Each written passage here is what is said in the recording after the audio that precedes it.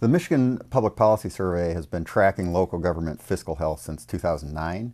Our latest survey in 2013 finds a continuing trend of gradual improvement in fiscal health.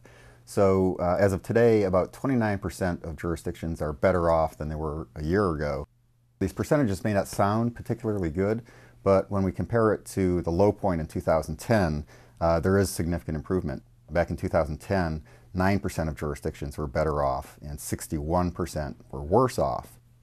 Looking ahead, local leaders are not particularly optimistic. About 28% think they'll be better off a year from now, but 30% think they'll be worse off than they are today. We think these concerns are tied to a few different things. We know that service demands are continuing to increase, in particular demands for infrastructure. But local leaders have told us they think the system of funding local government just won't provide enough revenue in the future for them to maintain the services they provide today, much less to improve them.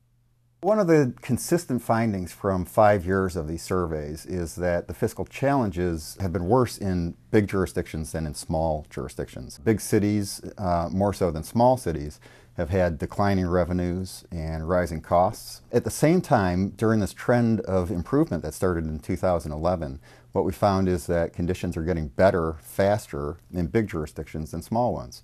So as of today, about 25% of small jurisdictions are better off than a year ago, but the same is true for 44% of the big jurisdictions. So it looks like these big jurisdictions are kind of the bellwether for local government fiscal health. They led the way into the fiscal crisis in 2009 and 10, but since 2011, they've been leading the way back out.